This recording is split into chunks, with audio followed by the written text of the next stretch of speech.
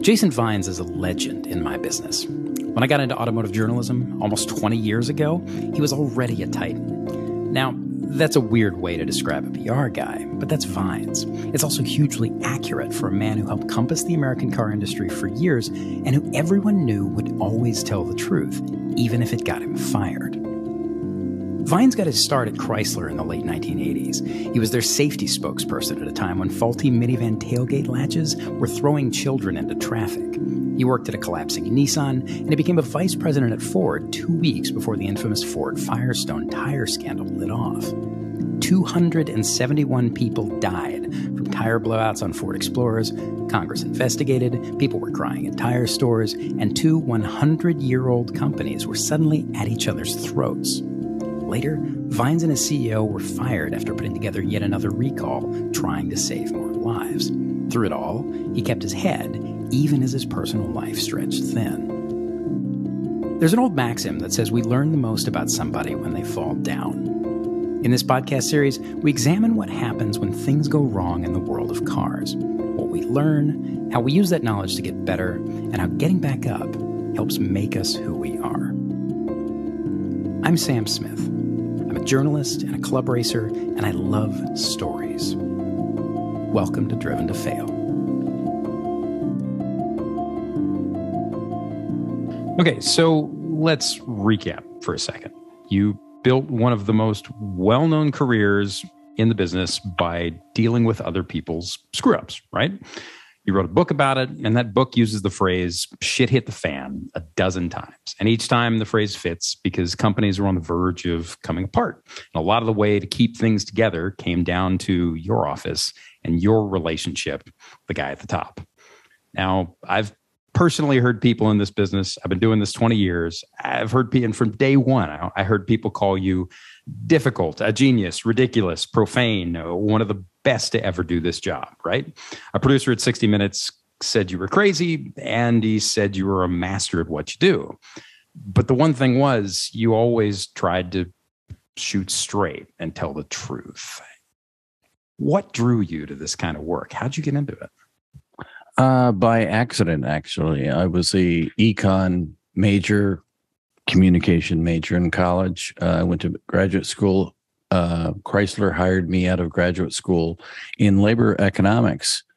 And somehow I found myself in employee communications because I was going there to help start the department at Chrysler. And then I became a speechwriter for the new Jeep guy, Joe Cappy. And he liked me and he wanted to put me in marketing. And the 2 days before I was going to go into marketing for Jeep Eagle, what a screw up. YJ, Cherokee, Comanche. And now Premier. Legend says Jeeps always land on their feet. And Eagles, well, they got to fly. You can bet on it. They fired the Eagle PR guy and said, can you do PR instead of marketing? And I said, I don't know what the difference is. I soon learned, but I got to work with a lot of great PR people, Steve Harris, Tom Kowaleski. I learned to do product PR, and I got reputation of being creative. I never thought I'd be a crisis PR manager, which is like a funeral director, but it seemed like everywhere I went, things turned to shit all the time. I left Chrysler. I was moving up in the ranks. I was getting known. I go to Nissan North America as the VP. You know, it's nice when you're 38 years old to be a vice president of an automotive company. But when I got there, I realized how bankrupt Nissan was. But I was excited about our challenge, and I was proud of my work there. And then Ford Motor Company came looking after me, even though they hated me. Jack Nasser just hated my guts because... Whoa. Why did he hate you? How did you make Jack Nasser hate you without even knowing it? Because I called Ford on their crap. They announced they were going to make a clean SUV. I told Ken Zeno, who later worked for me, I said, a clean SUV, does that mean that all SUVs are unclean? do you guys realize what you're doing to this industry? But when I interviewed with Jack, he goes, I want to keep my friends close and my enemies closer. So he hired me, and Jack and I are the greatest of friends. So you mentioned that, and the book is great, right? Because the book goes from, your career for the first 20 years was basically jumping from one burning building to another burning building to another burning building, and somebody hands you a cup of water and says, put out the fire, right? And every single one of those crises, whether it was, Nissan, showing up at Nissan, the place was nearly bankrupt and needing turnaround, or coming out of struggling Chrysler, or showing up at Ford, and 2 weeks later, the Firestone tire scandal kicks off. Every single one of those things came down to somebody somewhere just needing to own something, needing to own the truth or a screw up, right? I mean, why is it so, and you mentioned this, right, in the book, why is it so hard to tell the truth? Everybody, all of us, it's in so many moments, especially in pressure. Well, that's the saddest part of it all, because we have in America the most the most forgiving society in all of the world. We all screw up. And if you just say, I screwed up, sorry, I'm moving on, people go, oh, okay. But when you try to hide it and say you didn't do it, and then it finally comes out, you ruin your reputation totally. So it's kind of sad, but tell the truth. It's really simple. It's cleansing of the soul, and it gets you out of the crap, because, it's hard to keep track of your lies.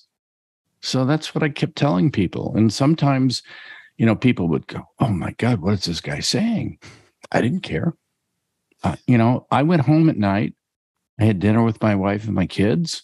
I got up in the morning and tried to shampoo and blow dry my increasingly reducing hairline.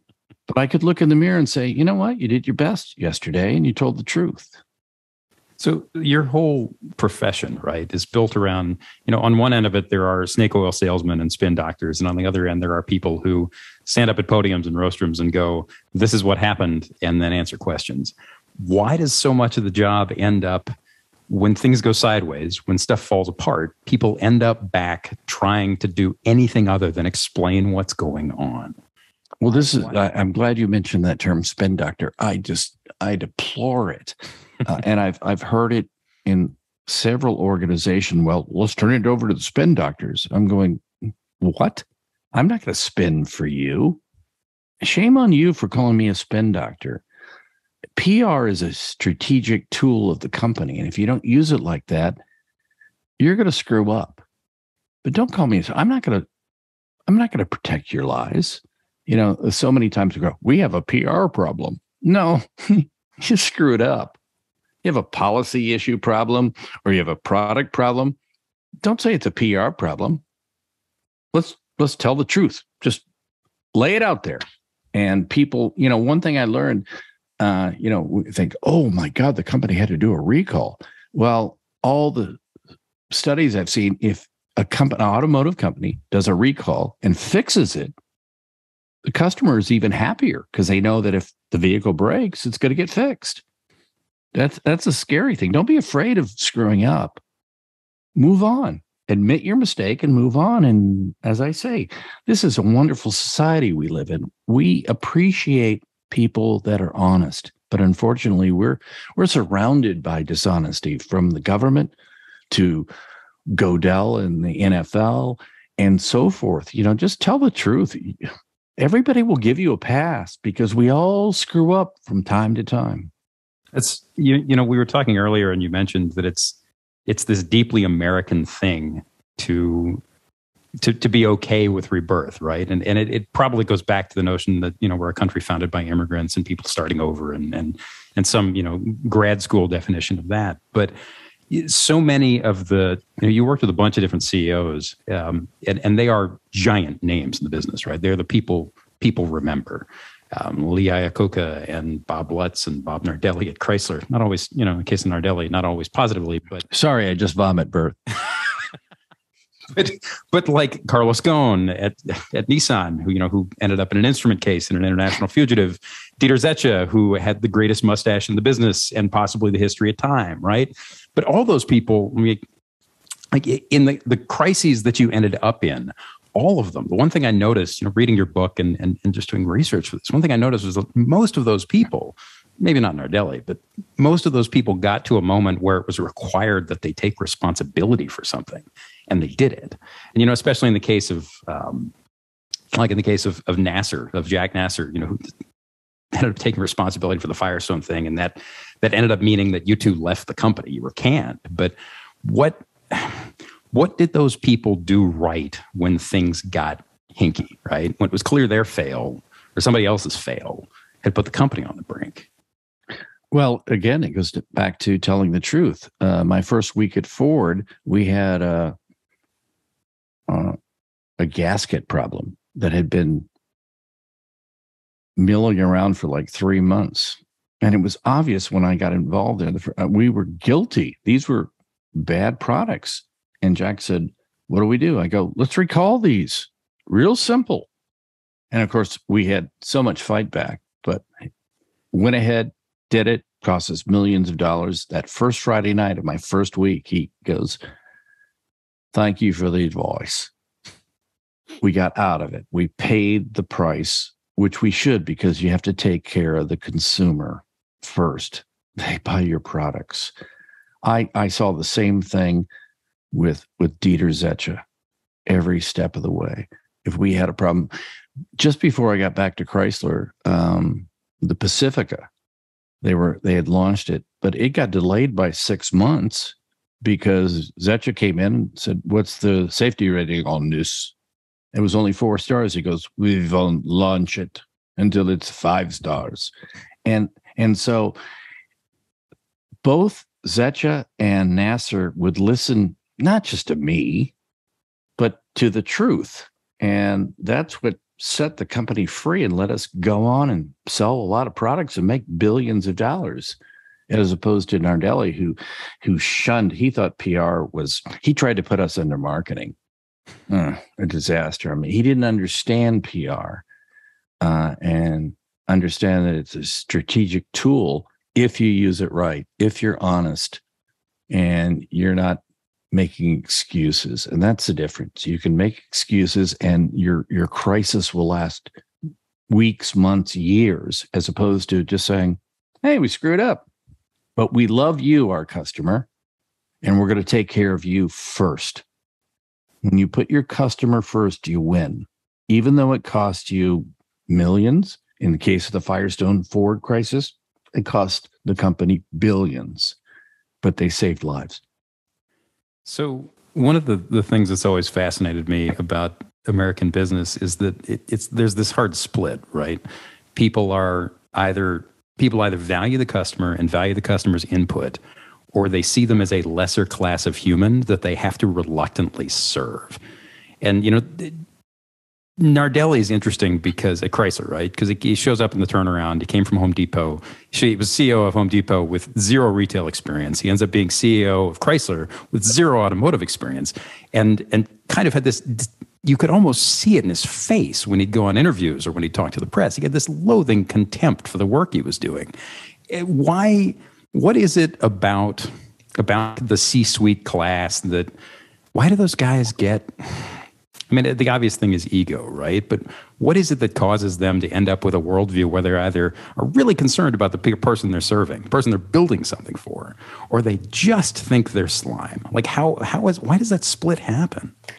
Well, Nardelli in particular, he disdained everybody at Chrysler.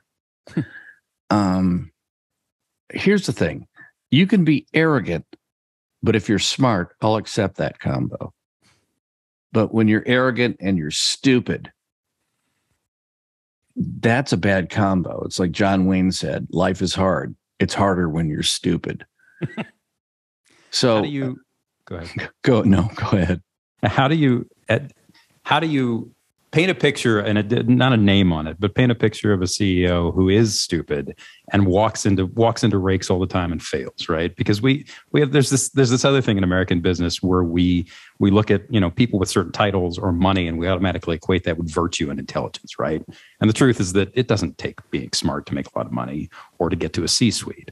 But what's the exact opposite of what somebody running a car company should be, right?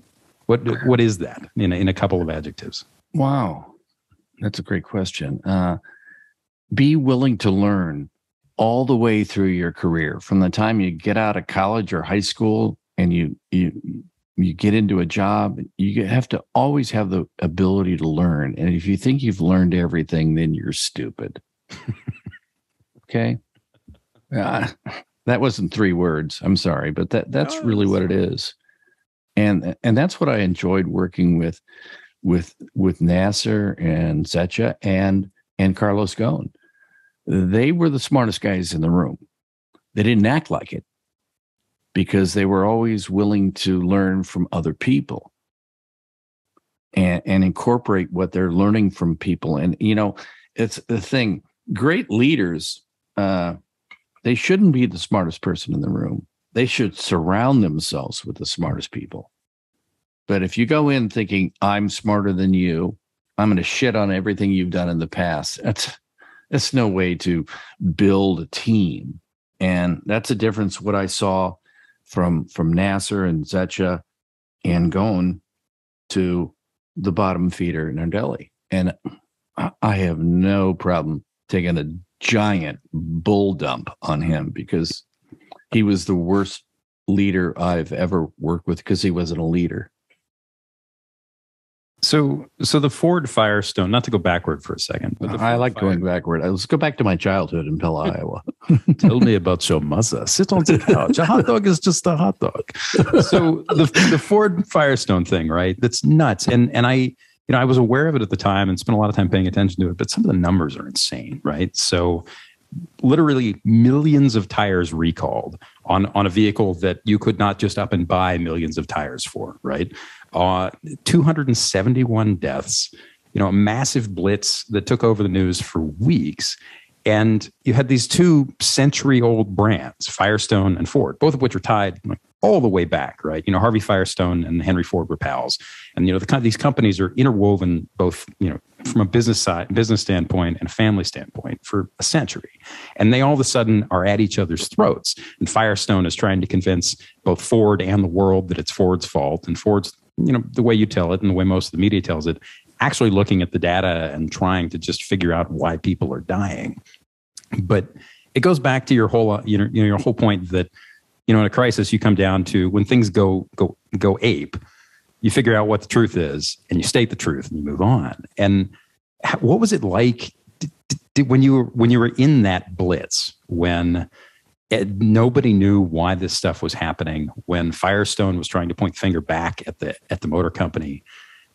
Was there some sense that, what did it feel like to be trying to chase a truth that 300 different people had their fingers in, and that the company didn't necessarily, you knew that on some level, like it might be the company's fault. Because there was a point where you didn't know, right?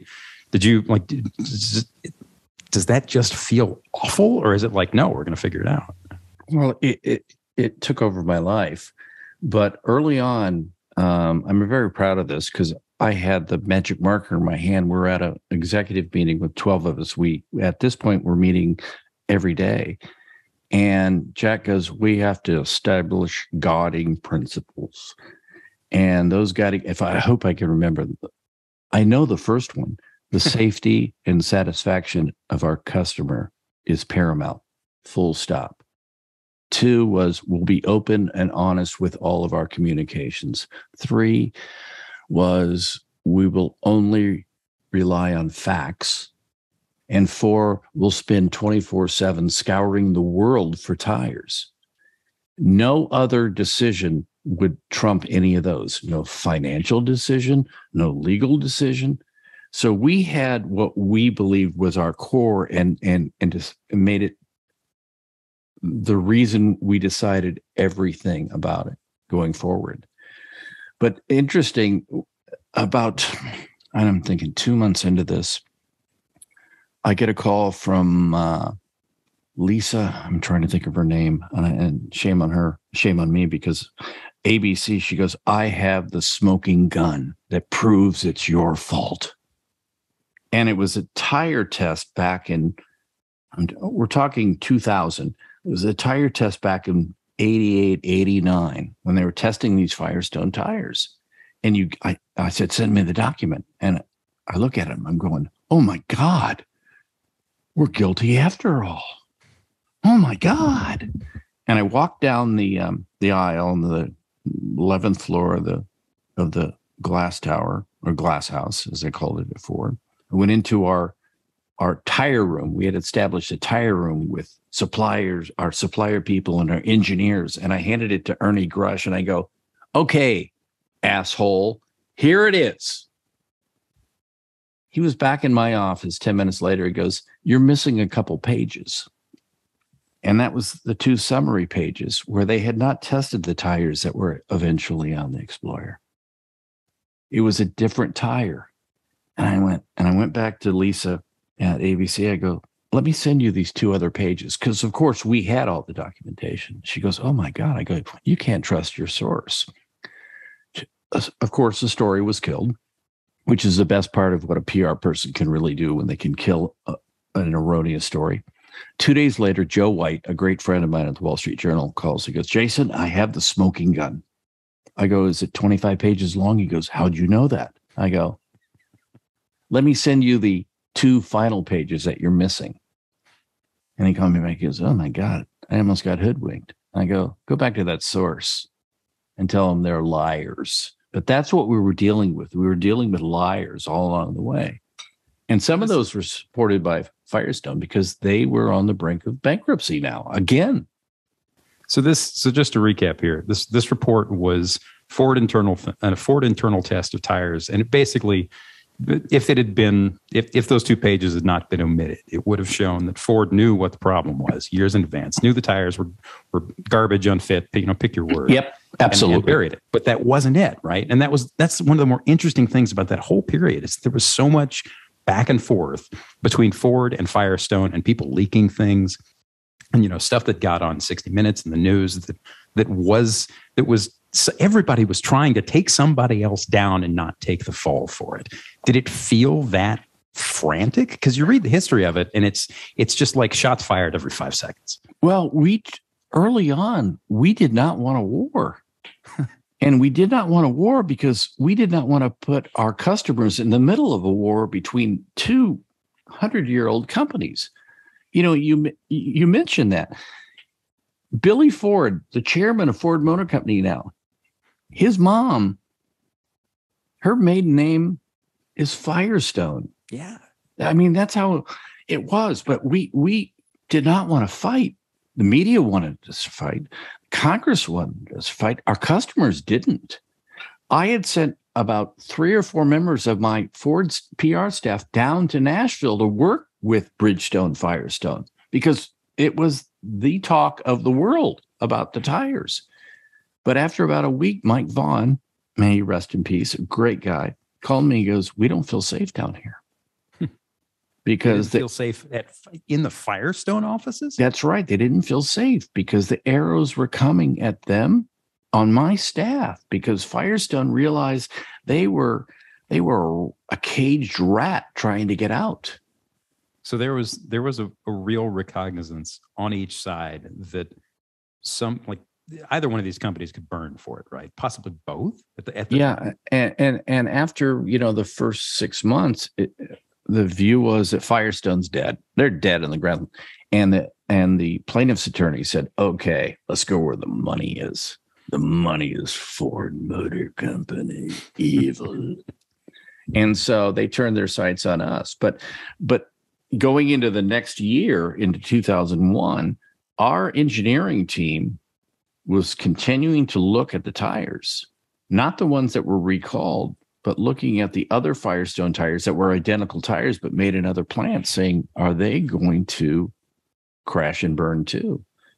And in May, if I get my numbers or months right, They came to the conclusion that the other Firestone tires built in the other plants, but the same design, were just a year behind disintegrating and killing people. God. And so I'm up in Jack Nasser and I up in his office. I don't know what day it was, but it was late at night. I should have been home with my wife and children. And he had gotten a report from Richard Perry Jones, the chief engineer. And the report said that because these tires were going to disintegrate this summer, because it was all based on heat, that 8 people would die. And Jack said, what do we do? I go, I know what we do. And he goes, we got to recall the other tires, don't we? I go, yep. He goes, we're both going to get fired for this. I go, I don't care. I don't care. And that's the proudest thing I am. That's the proudest thing in my career. Nobody died that summer. And we would have known because the media was all over this. Right. If somebody had died of an Explorer rolling over because of tires, nobody died that summer of 2001. I'm very proud of that. And that's why I say in the book, these bastards at Ford Motor Company hired me, but they did the right thing to save their customer. Okay. You've mentioned a couple of times your family, and it comes up in the book, but just the idea that you can, with any job you care about, right? I mean, hell, journalism, you can spend too much time sitting at the desk or just buried in the morass of trying to do the best job you feel needs to be done, right? But the funny thing about your career, and this hit me over and over again as I was going through the book, right? So you went from crisis to crisis, right? You went from struggling Chrysler to Nissan near bankrupt and turnaround to the Ford thing happening 2 weeks in, and then back to Chrysler. And the Ford thing happened as your dad was dying. How do you keep there's no better word for it, but how do you keep your shit together when your job is to keep other people's shit together? And they clearly aren't keeping your shit together. And sometimes keeping their shit together keeps you from keeping your shit together. Like, was there a moment where you woke up and realized the balance was off? Well, now you're going to make me cry. Oh, I'm sorry. No. I have a wonderful wife of 36 years. And there'd be times when I needed a hug. And she would always say, honey, you don't need this anymore. But I said, no, I need to do it. I have a family and I have my faith. And a lot of people don't care about the latter, but I do. And kept me strong and knew that I was doing the right thing. That's really, as Forrest Gump would say, that's all I got to say about that. You come upon a couple of moments, and one of the things I like about what you're writing is that you tend to pull it down to, I'm a big picture guy, right? The whole point of storytelling is to figure out what's going to make somebody else care about something, and then zoom in on it.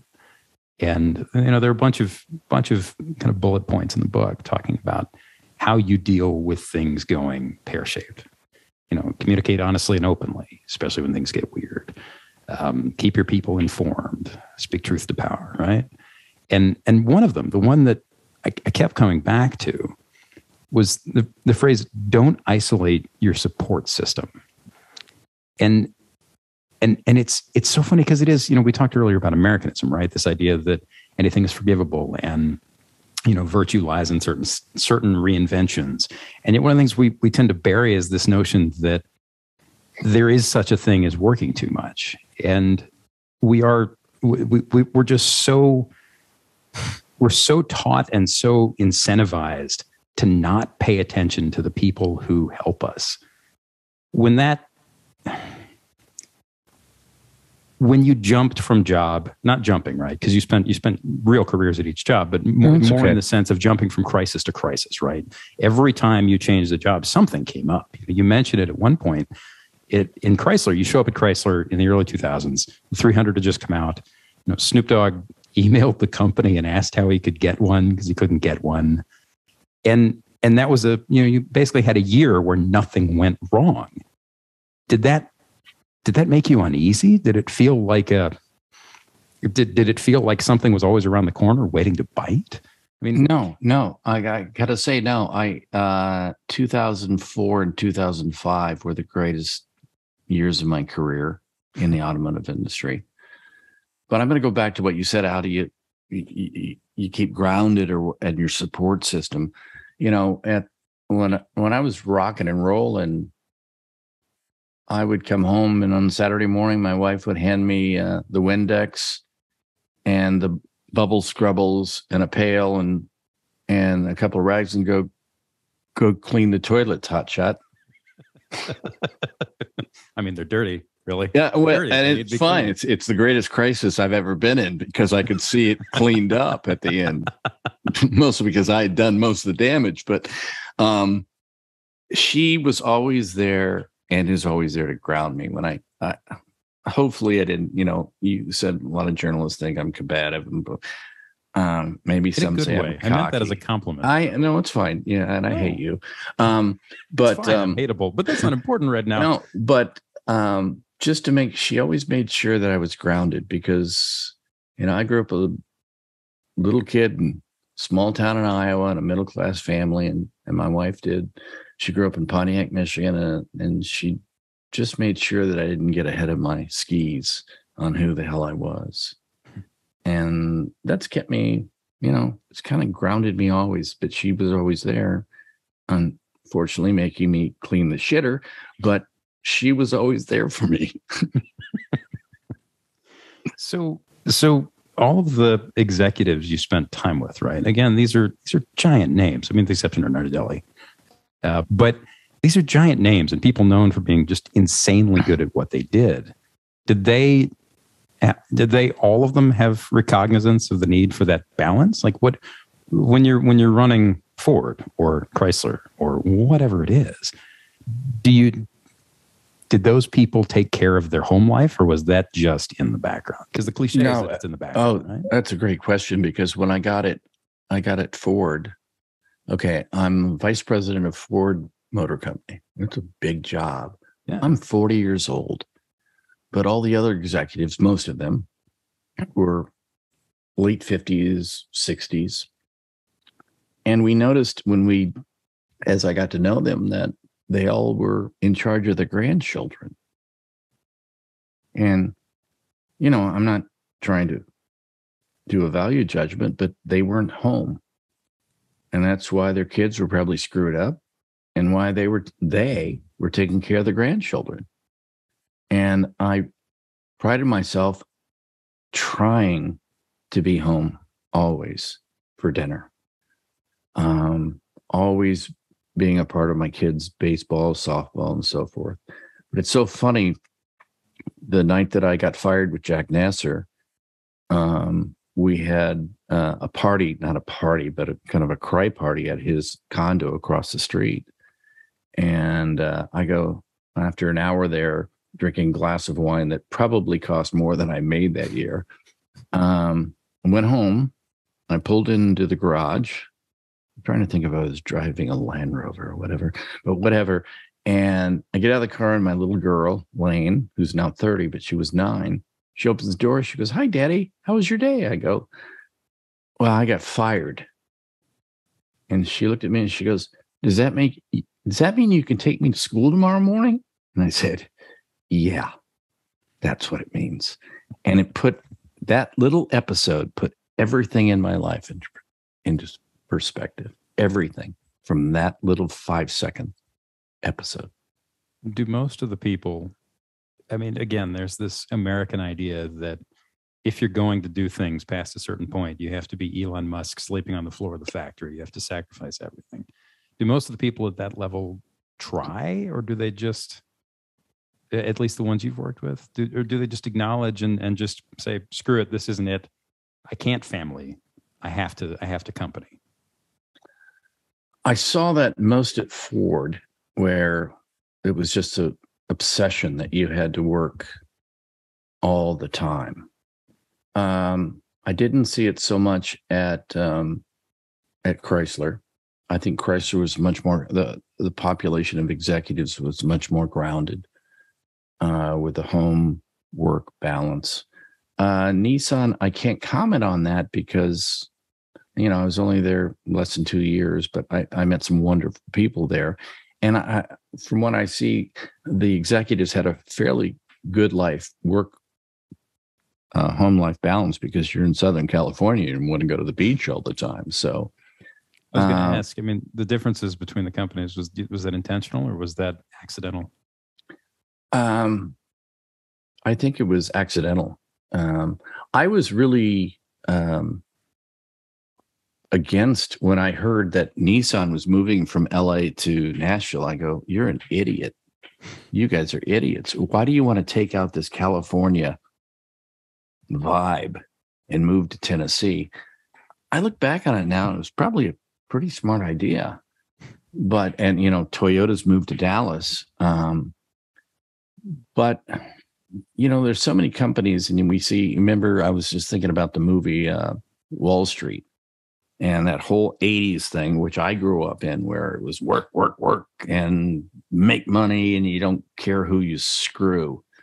I think that almost it really ruined a lot of people's lives, and it certainly destroyed family lives. But in the end, in the Midwest, with the big three especially, these are wholesome families. And even though I point out that the Ford top level were just obsessed with working, generally these are some of the greatest people in the world.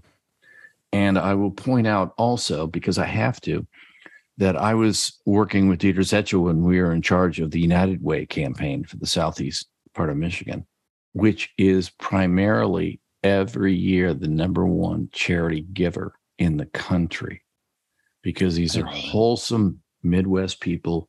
They believe in the Midwest work ethic. They believe in family. They believe in giving. And whenever I hear the term Rust Belt, I just want to smack people that say it, because it's not.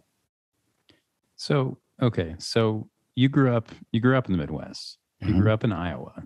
Mm-hmm. And one of the things I found really interesting was that you really quickly, and I don't know if this is common to Midwestern people. I'm from the South, but there is this thing where certain people make relationships in business pretty quickly. And you did that, right?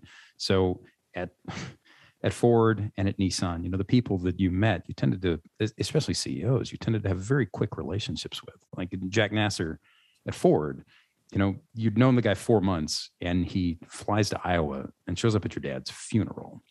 I found that really interesting because the guy gets such a rap for so many things. You told Car and Driver once he was the smartest guy you ever worked for. And yet the business, especially in the period, spent so much time on what the guy did wrong. And I realize that's part of it, right? It goes back to the whole point of the show. Failure's more interesting than success. But why do we expect people in those jobs to be perfect? Why do we expect so much of them in unrealistic ways often? Well, it's the way we treat celebrities. It's we look at anybody that gets to the top that they must be perfect. No, they're really just like you and I.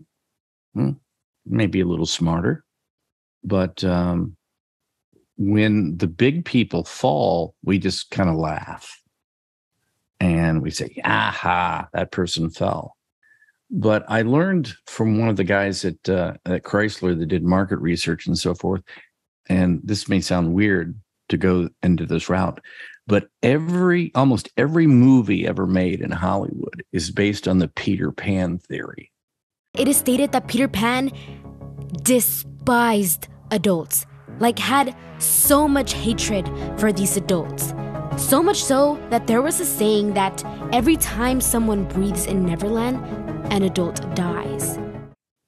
Is we like the little guy, little guy or girl to be down here, and they rise and they rise.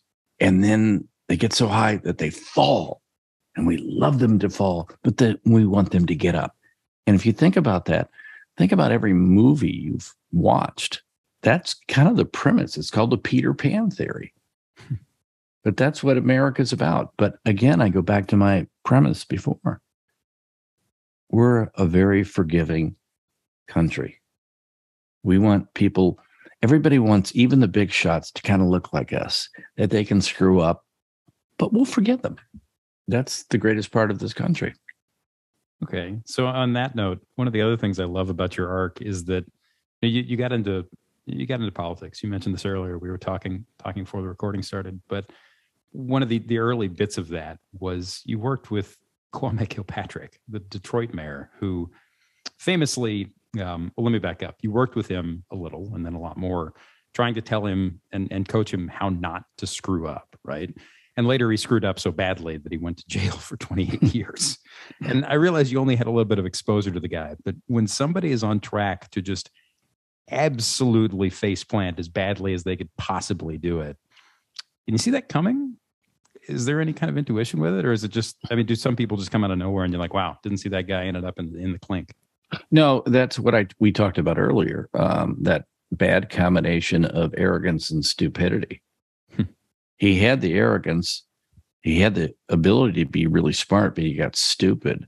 I mean, early on when I got back to Chrysler, in that first quarter, Dieter Zetcher said, "Can you please help out Kwame Kilpatrick?" And so I went down to, I put a PR plan to him because his administration was starting to implode because of the Navigator scandal and all this stuff.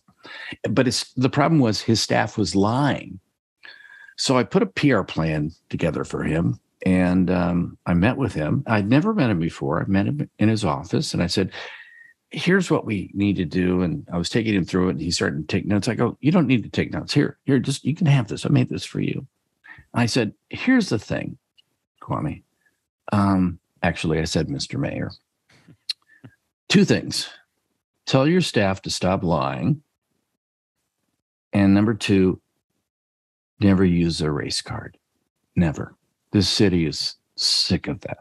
And of course, I'm not a child of Detroit, but I'd been there since 1983. So I'd been there 20 years. I loved the city of Detroit. I still love the city of Detroit. Don't use the race card. Well, later when I'm at CompuWare and my boss, the CEO, is Kwame's best friend, is the last man defending him, I met with Kwame. I said, you got to come straight on this stuff. And he wouldn't. And of course, he went to jail because his arrogance and stupidity killed him in the end. That's as I said, it's a bad combo. Now, luckily for him, Trump got him out of jail. Did he deserve to be out of jail? Nope. But he got out of jail. But he really did so much damage to the city of Detroit, and shame on him. And early from the time I first met him, he was my friend. I had to give up on that friendship, and I usually don't. But he and his team were such pathetic liars that they lost me, although that's a hill of beans. What does that mean?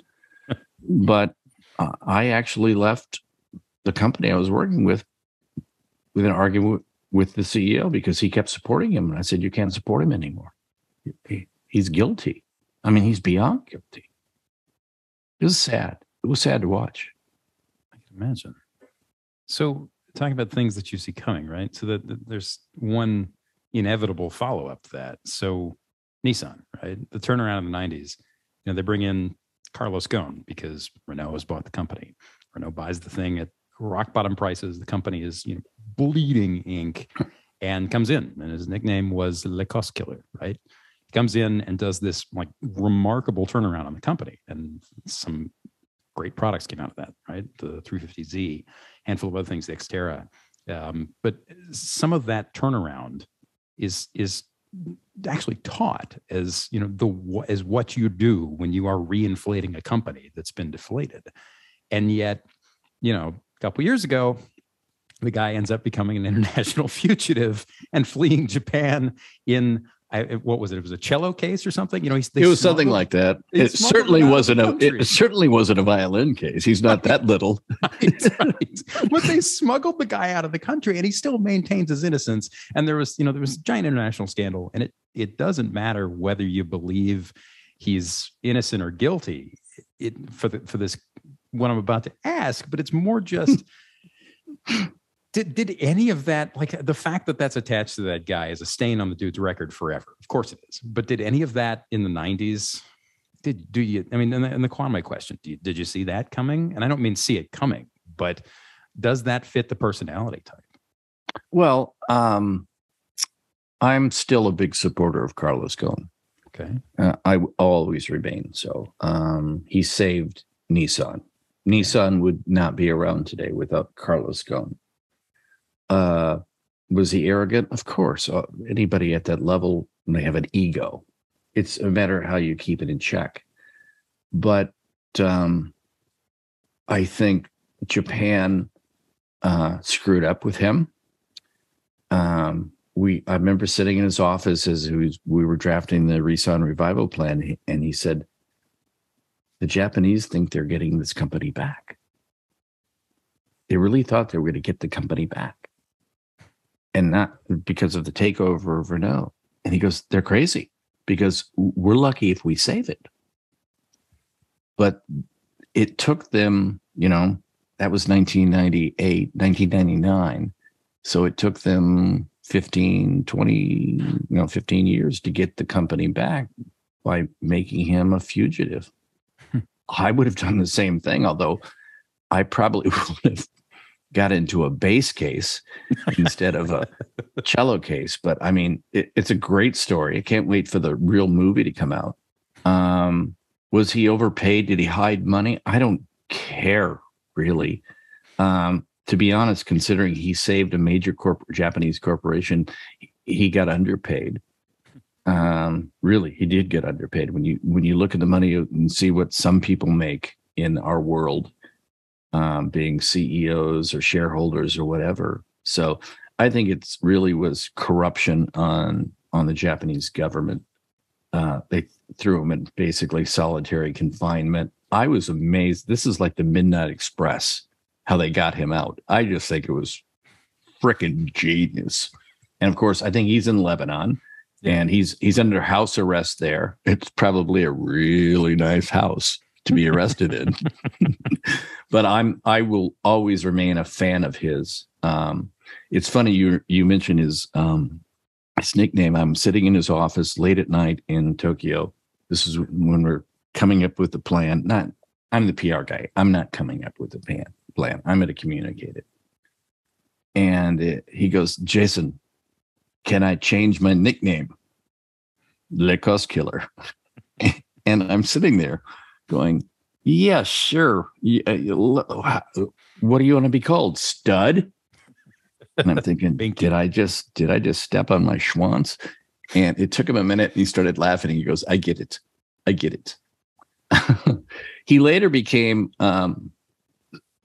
his nickname was 7-Eleven, because you can't give yourself. Really? Why? Yeah, you can't give yourself a nickname.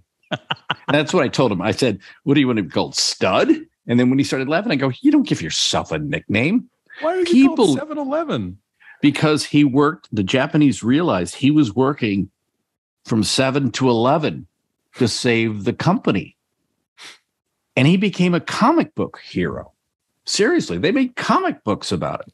I didn't know that. Oh, it was amazing. I mean, seriously, he saved the company. He saved tens of thousands, maybe hundreds of thousands. No, hundreds of thousands of jobs in Japan and in the United States. He saved the company almost single-handedly. So much of that had to do with, Japanese business practices and how the Japanese view, they're a very proud group of people in a corporate environment, right?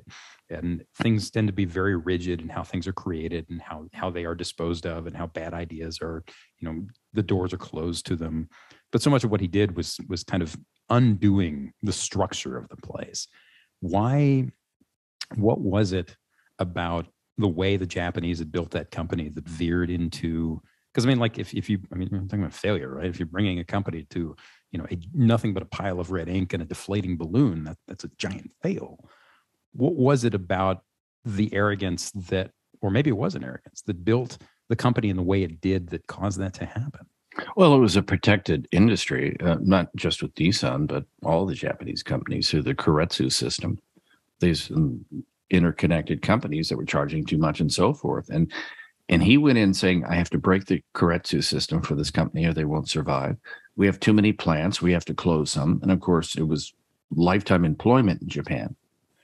So the night before the announcement of the Nissan revival plan, and I think we were closing 4 plants, which was blasphemy. We were meeting with the PR staff. I'm there as an American with my friend Dan, the Brit, and Carlos is talking to the the Japanese PR staff. He goes, "Here's what we're going to do.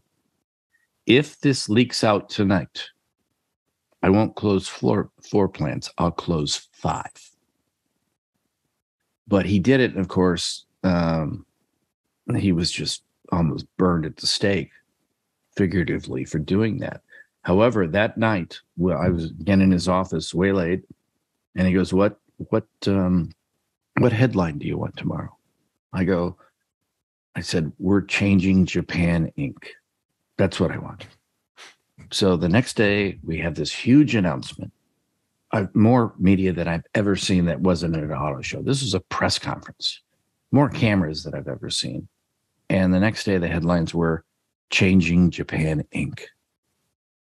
I just felt so damn good about myself. But he changed it. He saved the company, and then he became a hero. And then for Nissan, the Japanese Nissan, the headquarters, and working with the Japanese government to make this guy a criminal, to me is just the most insane thing I've ever seen in my life. Just the most insane thing. What do you think it's rooted in? Why? I mean, obviously it was was it some element of pride having had somebody else fix it? Their company was stolen from them. Yeah. Much like that early before the plan came out, he said they think they're going to get this company back. We're just trying to save them. And so once they got fat and sassy again, they said, "Okay, now's the time. We can take our company back." Well, sorry, somebody else gave you a lifeboat. You don't want to shoot him in the back of the head for that. But that's what they tried to do to him. And of course, then he said, "I have to get out of this country in a cello case." Just like totally the most obvious answer. I mean, should I need to leave this room in 20 minutes? I'm leaving in a cello case. Why not? But so not to totally change tacks here, but one of the things that got me thinking about is how we're just wired in so many cases to look for easy answers when things go wrong, right? The easy answer with leaving the country as fugitive is, oh, well, he's obviously guilty. Of course. The easy answer with Nissan coming apart is, well, they made bad cars and they managed it badly, right? And those things are not like the reality is so much more than that. And you presided over the Jeep unintended acceleration scandal, but with the Cherokee and Grand Cherokee in the 90s, right? And the Chrysler thing where minivan liftgates were coming off and children were being ejected in high-speed accidents. And both of those moments were presented, if were presented to the media or were inhaled by the public a certain way, but the truth of what actually happened is very different. And, it carried on, right? It was repeated in the Toyota floor mat unintended acceleration thing and everything else. But why are we so wired to look for easy answers with this stuff? I mean, is it just because we like tidy endings? What? I don't know what you mean by easy answers, because when you talk about all those crises that happen, you got to realize that there's a whole cottage industry of plaintiffs' attorneys that are searching for billions of dollars. And you as a company may not be guilty of anything, but they want to prove you are so they can get lots of money. And as I point out in the book, the Chevy Volt, the whole fire with the Chevy Volt was such a fraud by the National Highway Traffic Safety Administration. Such a fraud. But now they love to see when Tesla, you see a Tesla that's burning, and it's going to burn for 5 or 6 more years in the lot. They want the plaintiffs' attorneys, which are, I believe, are the scum of the earth, want to just get billions, not for their plaintiffs. They want to get it for themselves, and they try to make it worse. However, having said that, the company needs to take care of their customer first. So if you just take care of your customer, you can say F you to the plaintiff's attorney. They're still going to sue you. But always, it doesn't matter that these plaintiff's attorneys are out there shaking the bushes. Take care of your customer. At least do that. Put that aside for now. They're going to be there, and they're always going to be there. Put your customer first always. And that was my problem with the Chrysler minivan launch. There was no smoking gun there. However, there was a little bit of, we should have done a little better, but there was no smoking gun. I told my brother-in-law in charge of the minivan, let's just take the government out of this, the plaintiff's attorneys, let's just take care of our customer. And that's what if you do that, and it's not just the auto industry, if you do that in any business, I'm going to take care of the customer. Now, and it's funny because in PR, the greatest PR story of doing it right is the Tylenol back in Chicago. That is so overplayed. They had the scandal, the crisis. They balked at first. And then when it got worse, they reacted. It was so easy for Tylenol to handle this. Just so people know, this is this child safety kit, the thing that produced the child before the cap.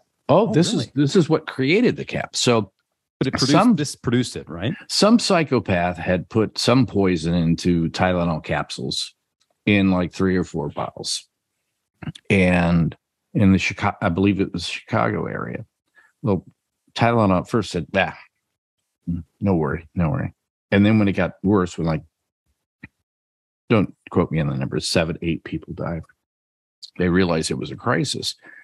So what did Tylenol do? Well, they're the masters now. Suddenly they're the masters of the crisis. But it was so easy. It's not easy telling people to bring their vehicle back because people go, I need my vehicle. I have to take my kids to school. I got to get to work. I'll go in 3 weeks and take my vehicle back. But for Tylenol, it was just a directive to all retailers, grab a box, go to the aisle where the Tylenol is, scoop it off, send it back to us. We'll pay for it. That's pretty easy. They weren't telling people that had Tylenol, hey, you have to bring your Tylenol. No, just go to the retailers, and it was over. But it's considered the benchmark of crisis management. Bullshit. Actually, is it true they teach that in schools? Oh my God! It's of course. Let's talk about crisis management. Of course, the bellwether case is the Tylenol. Bullshit. Which is entirely different from like the Ford Firestone thing, right? Yeah, where people were literally crying in tire stores because they couldn't get tires and they were worried about their families and billions of dollars. I mean, it's nuts. Yeah, you tell somebody, hey, you got a brake issue, right? Please bring it in immediately, honey. We got this recall like 3 months ago. Are you going to bring the vehicle in to get the brakes fixed? Yeah, I will. But God, get off my ass, honey. I'm working. It's a totally different industry, but it just frosts my ass when so many schools use that as the bellwether of crisis communication. It's not, because they screwed up at first, but now they look like experts. I guess what I meant, going back a second, I guess what I meant by easy answers was not the companies or legal structures or PR people, right? But like the public's desire to connect the simple dots in a simple story. And you see it in everything from conspiracy theories to, movie plots, right? We want to pull things down to A leads to B leads to C, and life just isn't that simple sometimes. Well, we want those quick answers. We're a very disposable society. We like everything that we can use and throw it away. But especially today in 2022, we have such a divided country that we get our news sources from 2 different places. And they're trying to, you're going to get, if you hear a story about a company or a politician or whatever, you believe this side. But if you believe the other, you'll get news source from here. And so that the consumer today is just totally confused if they're paying attention to both sides. So yes, we as a society want point A to point B is make it as quick as possible. But unfortunately, we're not getting that because there's so many desperate or disparate or whatever the word is, views on what is real and what isn't. We don't know what's true anymore, which is kind of sad.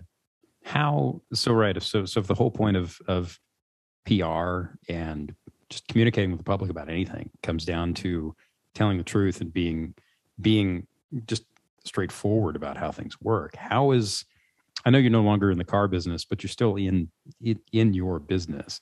And a lot of what you do revolves around public facing concepts. Like how has that business changed over the past 10 years with, the changing meaning of truth? As crazy as it sounds, right? They're both going down the rat hole. How do you think? Can you fix it? How do you fix it?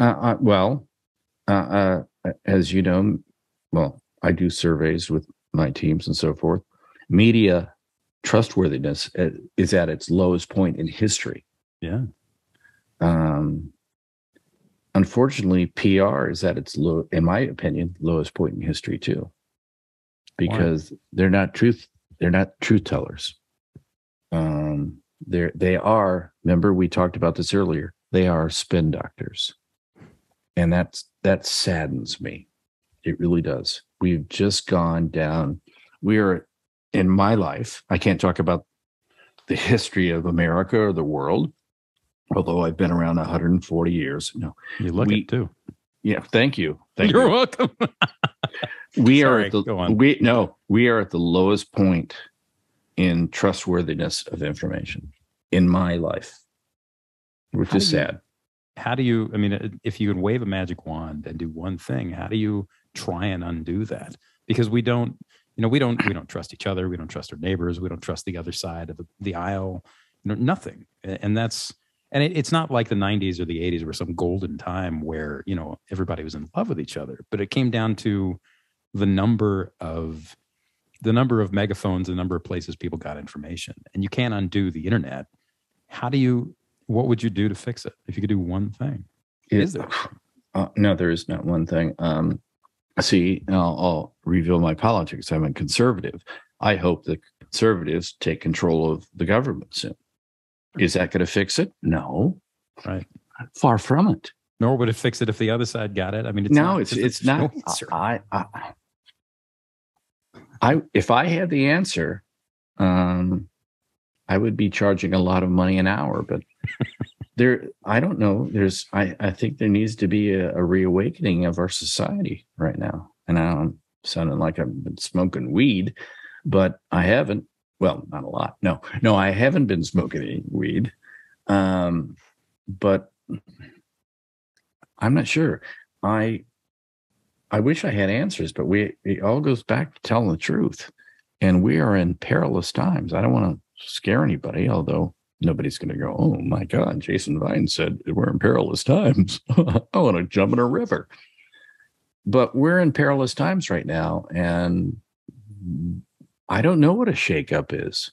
I don't know how you can get out of this, because I hate the term death spiral, because we're not in a death spiral, because the vast majority, let's talk about this country, the vast majority of Americans are really good people. And as I work in politics, you used to say, on the left side, there's 10% crazy, and on the right, there's 10% crazy. And in the middle, there are 80% people that really have the same values. It's not that way anymore. It's almost 50-50 complete split. And that's the scariest part of our country right now. Sorry, I hope I didn't depress everybody that will watch this. Oh, I'm on it. I'm on a shit ton of pot right now. I'm not depressed at all.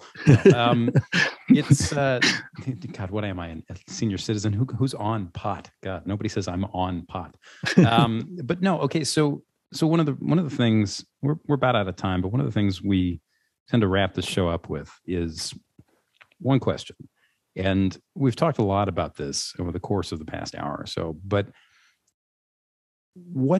when you fail at something, you, Jason Vines, what's the first thing you do once you've realized that you failed at it? You admit you failed. You don't try to talk your way out of it or talk your family or friends out of it. You just say, I screwed up, and I promise to do better. But if you spend your time saying, "Oh, I really didn't screw up," then it's your personal life, just like in business.